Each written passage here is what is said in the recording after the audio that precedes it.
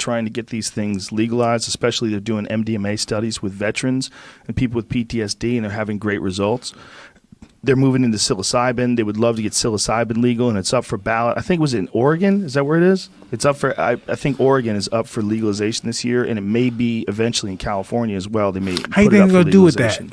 It should be legal. It doesn't kill anybody. It should be. It's not a bad thing if they regulate it. If they make it for therapeutic use and just set up centers where experts can show, but they shouldn't make it prohibitive for people to own it or even grow their own. It's not a bad idea to set up places where people can do it under a professional's care, a shaman's care, a physician's care. That's a good idea. But making it illegal is a bad idea because it helps a lot of people.